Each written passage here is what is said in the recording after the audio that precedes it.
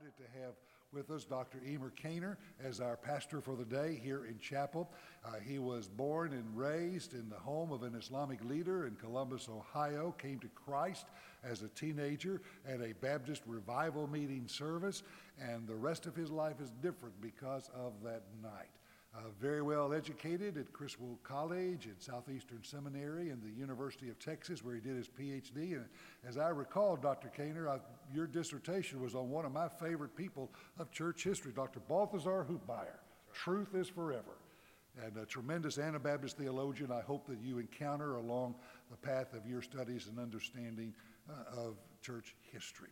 Dr. Kaner has done a wonderful job at Truett McConnell. They're just having their golden years right now under his leadership, doing such a great work there. He also writes extensively, a scholar in the area of apologetics and history, has written several award-winning books that have received wide attention on Islamic evangelism and related issues in particular. Just a great kingdom service. And he knows his way around a sermon as well, as you're going to hear. We're delighted to have him with us on this day. We also have a time now for the reading of the Word of God. And Thomas, why don't you come on up?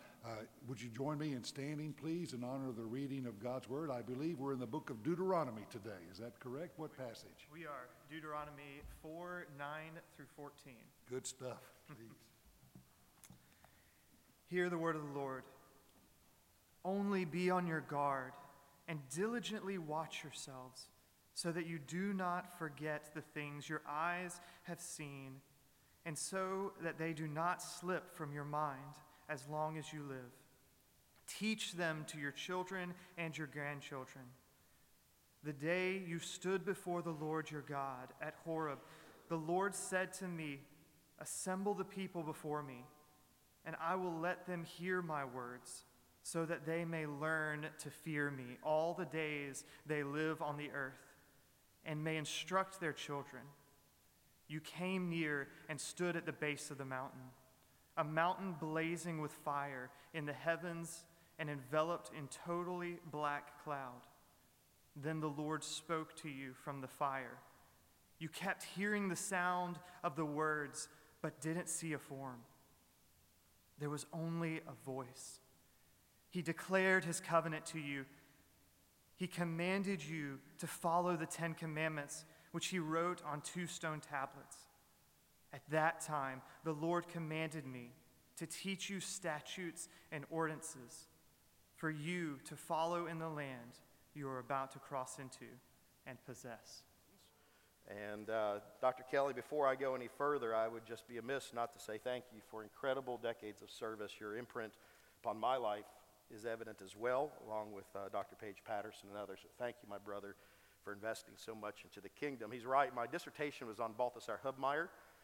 He is the hero of the faith for me, not just because of his strengths, but because of his weaknesses in his life as well. That remember, there's no such thing as a stained glass saint. We always prop up church heroes, but we forget how human and sometimes how weak they are. And so Hubmaier, I wrote my dissertation on, and became such a hero to me. Then when my wife was pregnant with our third child, I told her, if it's a boy, his name's Hubmaier. Balthazar Hubmaier will be his name. We're not arguing about this. We're not discussing this. This Turk is stubborn in his way. His name's Balthazar. So she started to pray for a girl. And now, 11 years later, Anabaptist Elizabeth is our daughter. I was going to have something in my house named Balthazar. So I have a 120-pound German shepherd named Balthazar Hubmaier, and he is not a pacifist. And so I love being in the mountains of North Georgia. I really can't believe God has allowed me to be where my wife and I are. You have to understand, we never pictured being there. You know, I'm Turkish, my mother's Swedish, my wife is Czech, and we're in the mountains of North Georgia. We came from Southwestern Seminary, where I had served under my mentor. And when we were there, my children were 5, 3, and 1. And so we wanted their first language to be their mother's native tongue of Czech, which is a very difficult language to learn, but we were teaching them Czech. And then we moved to the mountains of North Georgia. And so their first language is redneck, and their second language is English, and we got a little bit of sprinkled in Czech in the middle of all of it.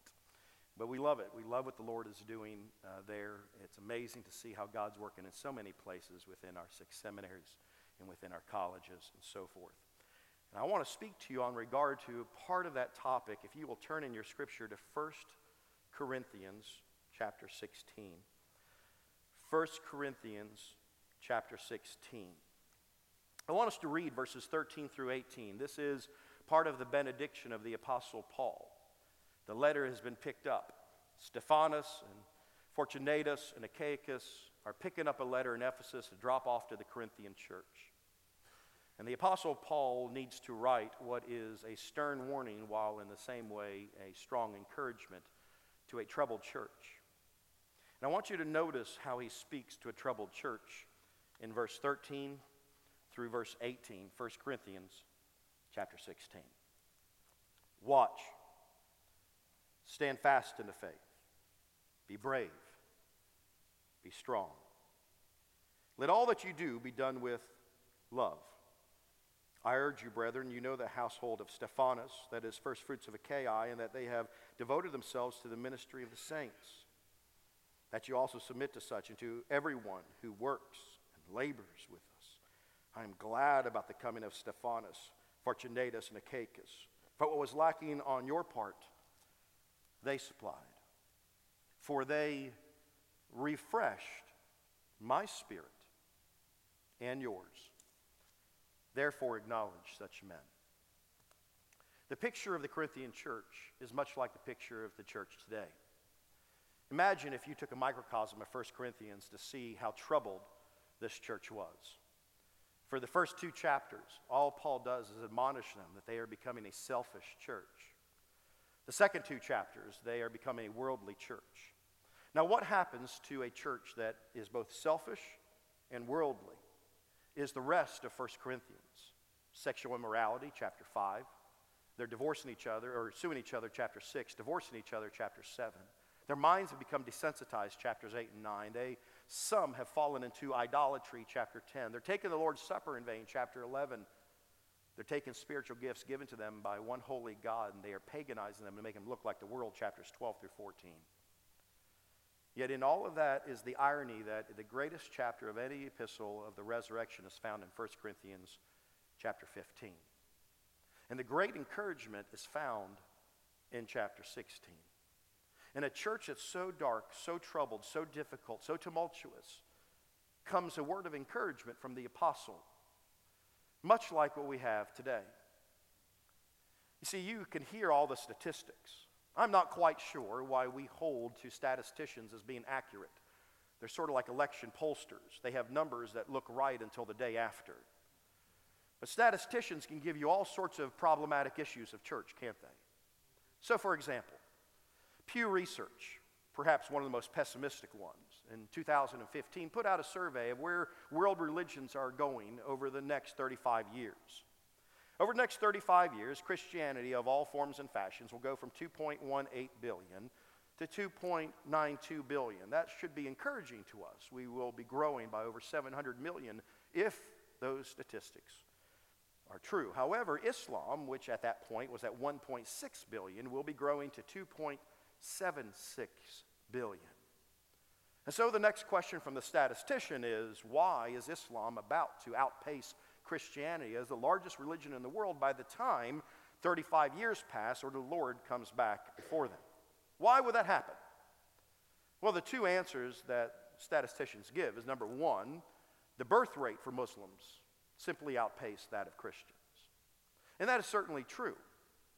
But then the alarmist tells you, as the Pew Research will say, that over those next 35 years that we have, until about 2050, Western Christians will walk away from Jesus in massive exponential numbers.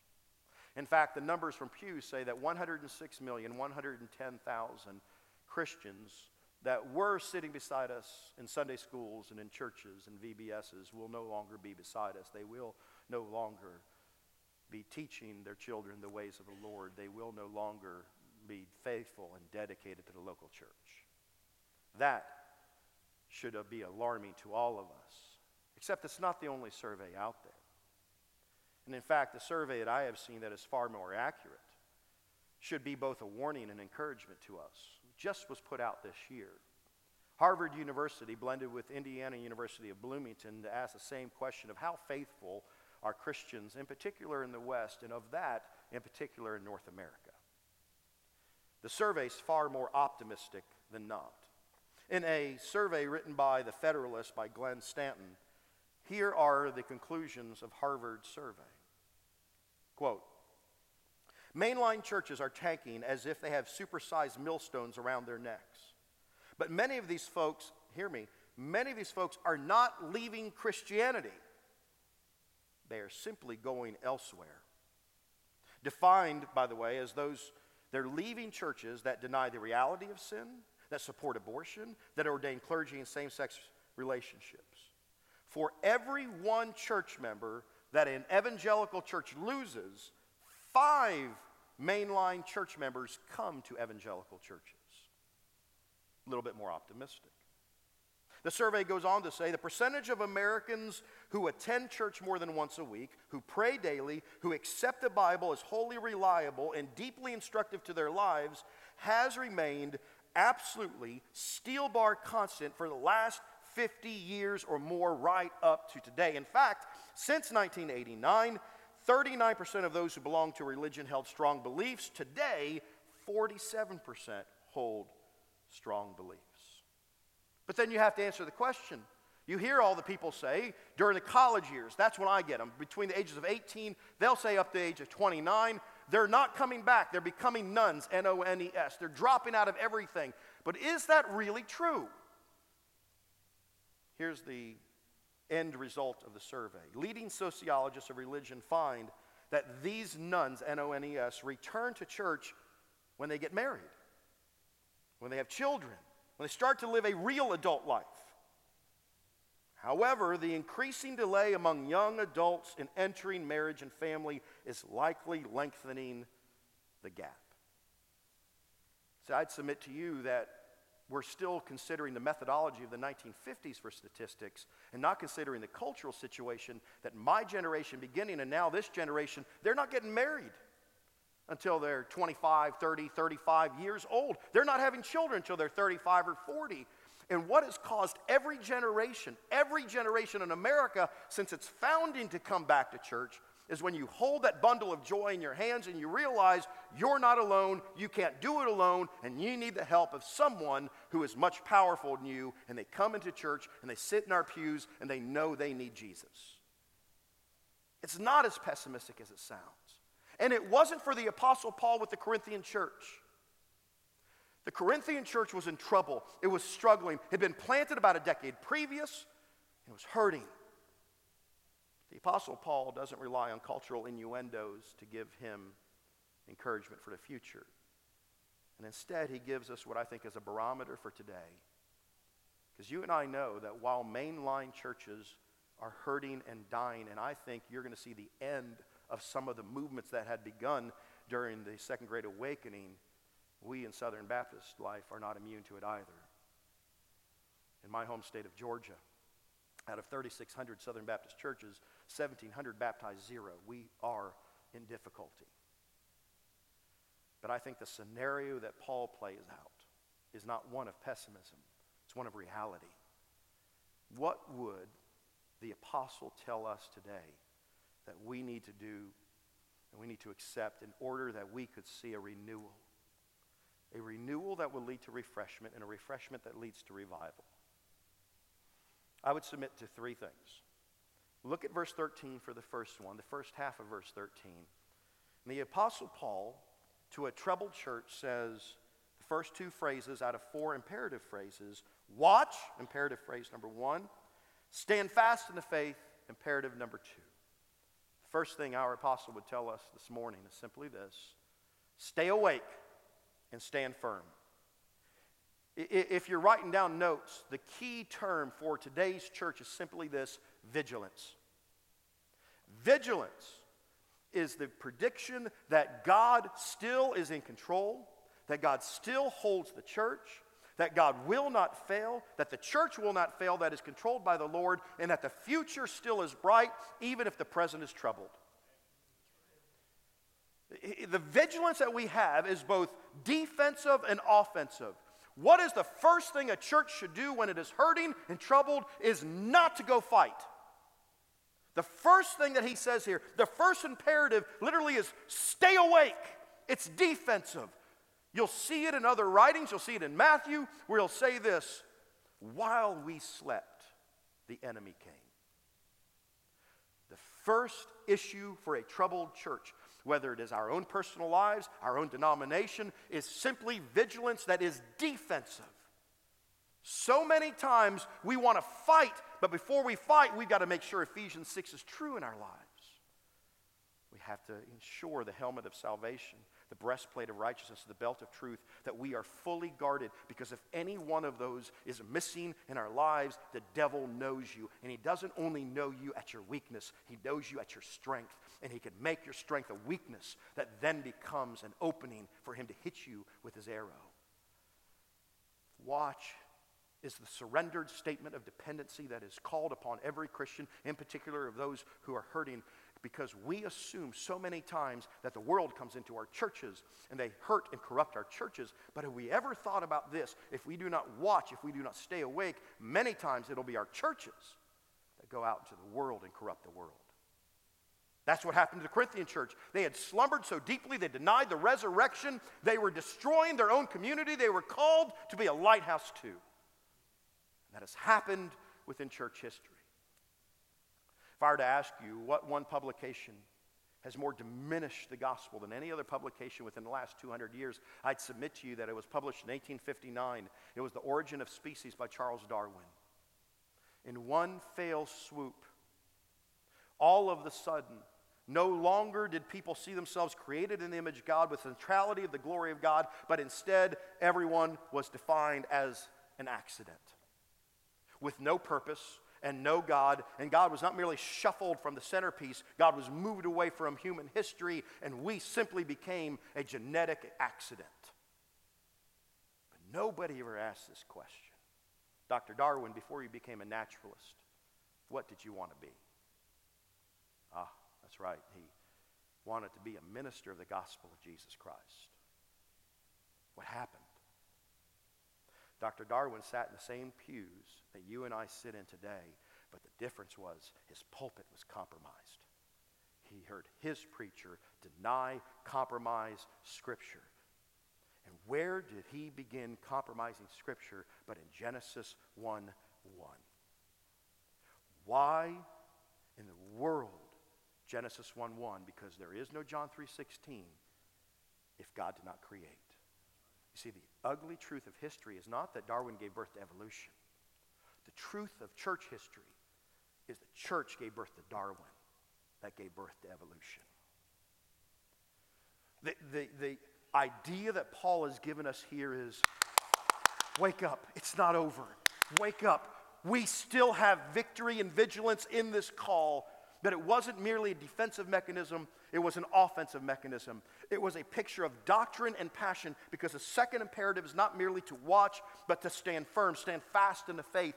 That is a call to 1 Corinthians 15, to the Corinthian church that had such immorality because they first denied doctrine, they became immoral in their behavior. And he looks to the Corinthian church and he warns them. Your doctrine must be pure. But then listen to me. Your passion must be pure as well. We live in a relationship with the Lord Jesus Christ. This is not Stoicism 101. This is a relationship with our Lord. And as such, hear me very carefully, if your passion for Jesus doesn't balance your principles for Jesus, you will not last in this relationship called Christianity. It's not possible. It's not possible because if we're in a relationship, it requires passion. If you don't believe me, gentlemen, you who are married in here, go home this evening, look your wife in the eyes romantically and say this, honey, I love you because I have to. Here's what's not going to happen tonight. Passion. Because we're not in a philosophy. We're in a relationship. I met my wife on a mission trip to the Czech Republic. We dated for a week and got married. That's a story for another day. We dated the most romantic way every woman dreams of, through the internet. When I flew back over to teach at Southeastern, she was over in Czechoslovakia, Czech Republic back then, and I knew I wanted to marry her. But I needed to fly over to ask her formally, and I wasn't going to spend $1,000 on a ticket for a woman to tell me no. I got that for free on this side of the ocean. I wasn't going to spend money for a woman to tell me no on that side of the ocean. So my wife and I were on, you want to talk about old school? We were on AOL Instant Messenger. That's how long ago this was. All right? You paid by the minute. That's a sin.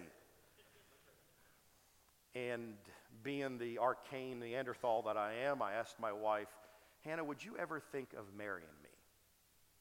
She said, well, that's between my Lord and me. Click, she's off the internet. She said, I'm going to go pray about it and look at his word, and it's out. No perpetual internet, right? She turned it off. I'm in my office at Southeastern Seminary. My palms are sweaty. I don't know what's going to happen. I waited for what seemed like an eternity. My wife came back, and she said this. The Lord spoke. I said, great, what did he say? She said, 1 Samuel chapter 1. You can imagine how quickly I flew over to 1 Samuel chapter 1, and my wife's name is Hannah. Ironically, the person in the story is named Hannah, and the passage said this. God gives you the petition of your heart. And we knew we were to be married. And I was so grateful God didn't give her Matthew 16:23, get thee behind me, Satan. Because you're an offense to me. Southern Baptists, we've lost 1 million members. What are we to do? Watch. Guard yourself. Stand fast in the faith. Don't give up on the doctrines, the fundamentals of the gospel, because it will be our only hope in the person of Jesus Christ. Secondly, the last two imperatives is not merely vigilance, but he then says, I love the old King James, quit you like a man. Literally, be brave, be strong. Two imperatives. Be brave, be strong. Now you have to ask for just a simple question. Paul, who are you talking to? You're talking to Corinthian believers? Are you kidding me? These people are having sexual immorality, not even named among the Gentiles. Paul, why not give up? Paul, they're suing each other. They can't even get along. They're divorcing each other. The family's absolutely broken. Some of them are worshiping false gods, and you talk to them like there's hope. Be brave, be strong. How dare you do that? Why not give up? You don't give up because as long as the resurrection is true, there is hope for any church. There's hope for any church. It's the reason why I sign off on all of my emails, truth is immortal, because the picture of the resurrection is, listen, truth can diminish, truth can get down and decrease, but truth can never die, because truth is in the person of Jesus Christ, and when we declare He is risen, that is a declaration that any church that holds to the resurrection, God's not done with them yet. It's not merely vigilance, it's victory. It's not victory that's experiential, it's victory that's already given to us. Experiential victory that you and I have in our lives daily give us hope for the day. The resurrection gives you hope for eternity and every day. The greatest revival you can see in Scripture happens between 1 Corinthians and 2 Corinthians. Look at the difference. They delivered a letter from Ephesus to Corinth, and everything changes. The first two chapters of 1 Corinthians, they're selfish. Then they turn into servants of the Most High God. The second two chapters, when they have a worldly mind, all of a sudden they become the great theologians of their city. All those broken families, now they take a stand for what is right and decent and pure. What we need today are men of God who will come to the pulpits of God with a steeled backbone, bathed in prayer, with a prophetic voice far more than a popular voice. Charles Haddon Spurgeon put it this way when he was warning his own denomination that would decline so rapidly over the next few years. Indifferent to truth and righteousness, God does not choose milksops destitute of backbone to wear his glory upon their faces. We have plenty of men made of sugar nowadays that melt into the stream of popular opinion. But men like that will never ascend into the hill of the Lord. I scarcely conceive of Elijah lisping to Ahab or Paul prettily chipping his words on Mars Hill. The incredible picture of a prophetic voice is what's so desperately missing from some of our pulpits today. And if we want to see baptisms, if we want to see soul winning, if we want to see church plants, it will first begin with the pulpits of Southern Baptist churches who do not apologize for the Word of God, but preach it faithfully, compassionately, and convictionally. That's the picture of the Corinthian church. The church that was so hurting became the church that was so helping. Vigilance and victory is followed by one other picture that then aspects itself into the rest of the story. Verse 14. Let all that you do be done with love. No caveats. No conditions. Referring back to 1 Corinthians 13, he once again puts the gospel nugget of love right in the midst of everything we do. There is no conditions. You want to know the great difference between every religion in the world and Christianity? It's found in 1 Corinthians 16:14. Every other religion, including my former faith of Islam, believes in a conditional love, a love based on performance, and a God that does not love unless you love him first. In the Quran, in Surah 2, it says it this way: Allah loves those who do righteous deeds. It then further states, Allah hates sinners. But the radical change in my life happened when I walked into a church, this little tiny Southern Baptist church of 80 in Columbus, Ohio, and I heard Romans chapter 5, that God manifests, dwells, demonstrates his love towards us, that while we were yet sinners, Christ died for us. The beautiful picture of the gospel, it's an unconditional love, not that we first loved him, but that he first loved us and gave himself to be a propitiation for our sin. Let all that you do be done with love. Is not a love that is worldly, but it's a love that is heavenly. It's an unconditional love. It means whatever's happening in a church, you don't give up, because the love of God compels you to push yourself in a church, love on that church, watch the change in a church, and maybe just see revival, renewal, refreshment happen in that church. Quarter century ago, I moved to the South, and I didn't want to move to the South. I'm from Ohio. I don't know if there are any other Yankees in here. Fellow Yankees, fellow carpetbaggers. I didn't. I grew up in Columbus, Ohio, is where I was born. I'm still an Ohio State Buckeye fan. We had a good weekend. No threat to anybody. We're the Buckeyes. You know what a Buckeye is? It's a useless nut. We're the Ohio State worthless nuts. That's what we defined ourselves as. Just thank God we're not Tennessee. And I'd never wanted to move south. I didn't. But I moved because God called me first to Texas, North Carolina, now Georgia. And I'll tell you, there's an undercurrent that still streams from the Second Great Awakening that happens in much of the South. It didn't take me long to move to the South. Two theological words drew me south: Daisy Duke. That now ages myself, if you know the term. And I moved south. And I moved to North Carolina, the country of North Carolina. And man, they wouldn't take me hunting. They wouldn't put a gun in a former Muslim's hands. But they took me snipe hunting. That was interesting enough. Southerners are the most innovative people in all the world. You know that. It was a Southerner who discovered milk, I am quite sure. Two older gentlemen sitting out in a pasture somewhere in Georgia one day. It's about 5 o'clock in the morning. They're staring at a cow. One man looks at another and says, "Wonder what happens when you squeeze that." We now have milk. In the middle of all of that, I thought, Lord, you got me in the South. South. Didn't expect it to stay, and here I am a quarter century later. But you know what happened? Where my brother and I pastored together, we decided to move my grandmother down. My grandmother was 91 years old. Stockholm, Sweden is where she was born and raised. She moved over to the States when she was 66 years old. She sold everything she had so this immigrant family could have food on the table. And God said, move her to Wood, North Carolina, population 118. Unless someone got pregnant, we changed the sign to 119. Tiny little town. I thought, Lord, I don't know. She's Swedish. She doesn't speak English. They barely speak English out there. You sure? And God just said, trust me. And because of verse 14, that church literally loved this lost Swedish woman to Christ.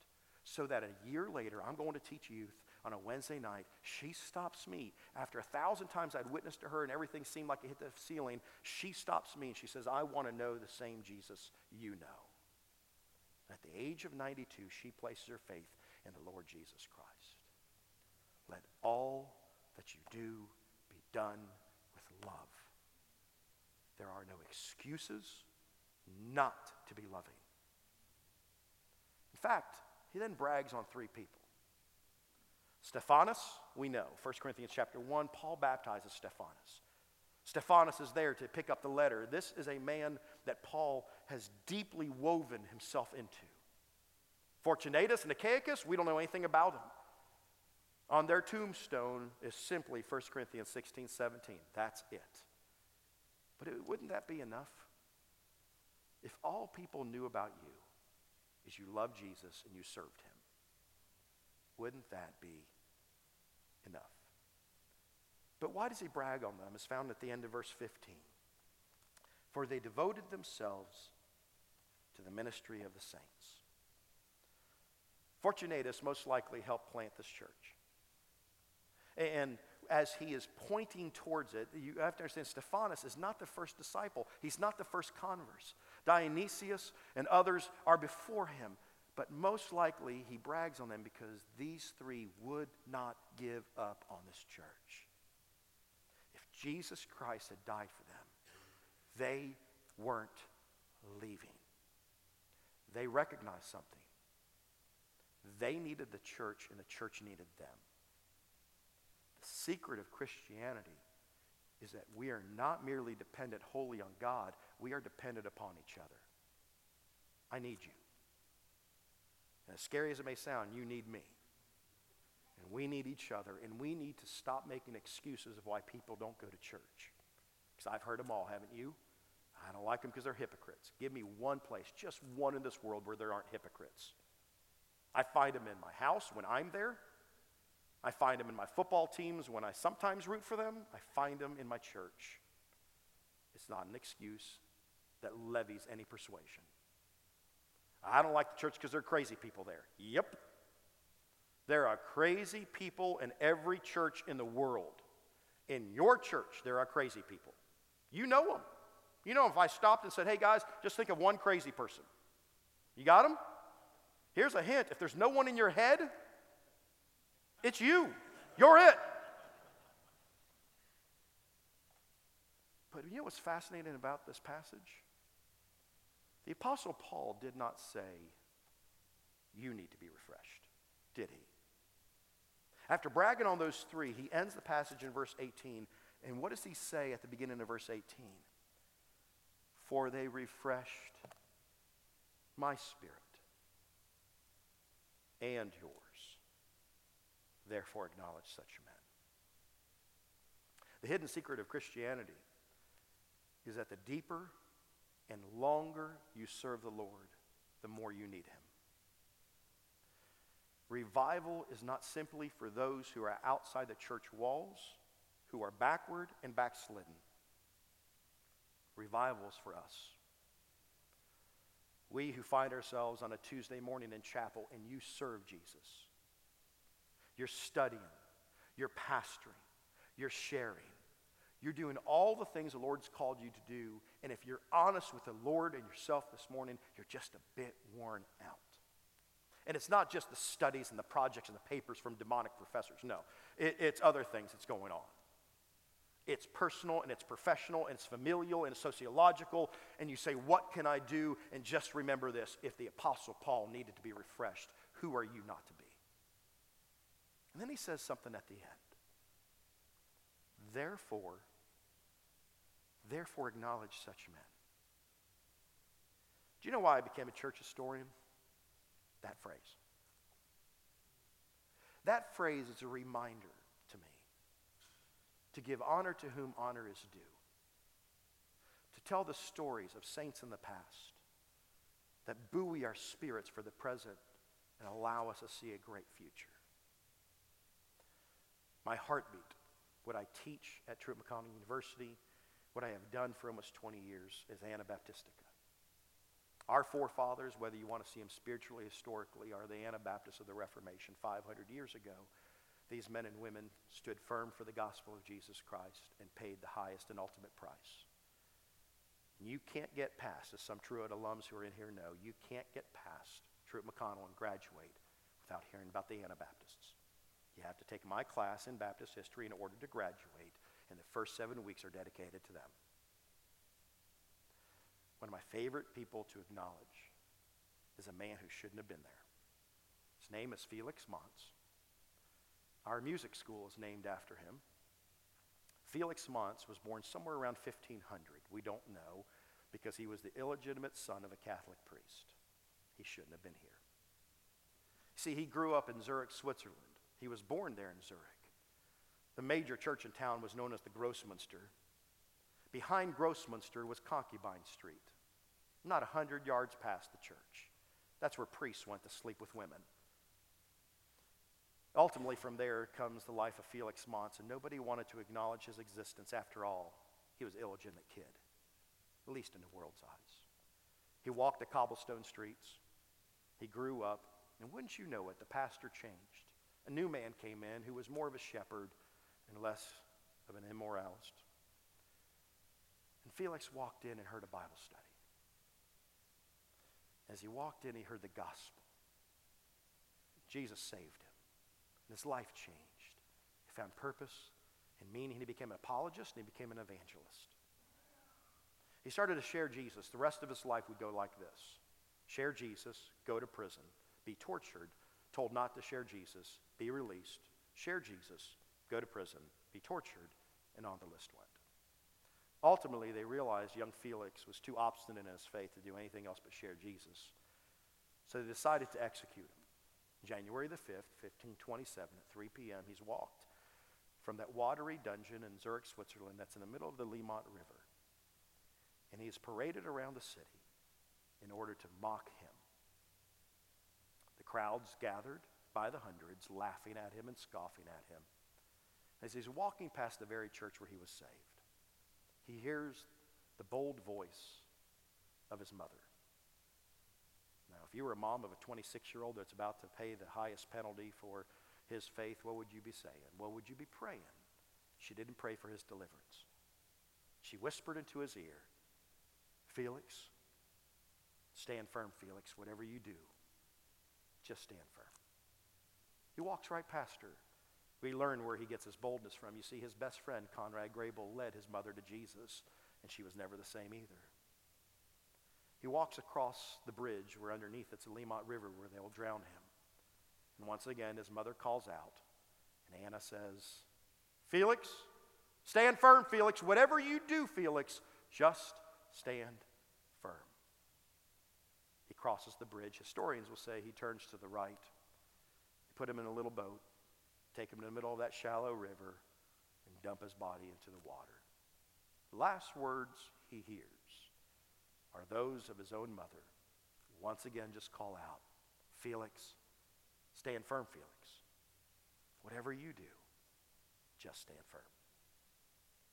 He's drowned, put into a common cemetery. We don't know where he is today. He was meant to be forgotten. Yet, some 500 years later, here you and I are in a seminary chapel in the deep south, and we acknowledge such men. What is it going to take? What is it going to take for Southern Baptists to turn around and see the days of salvation, church planting, evangelism, discipleship? It's going to take two things. It's going to take a Felix Mons who's willing to realize your past does not have to be your present, and your God can be your guide. And secondly, it's going to take an Anna Mons, those older in generation, those ahead, who simply call out, "Stand firm. We got your back, we got your front, we got your side." And we believe, as as long as the resurrection is true, the great future we will have will be based if we stand firm on the Word of God. Would you pray with me?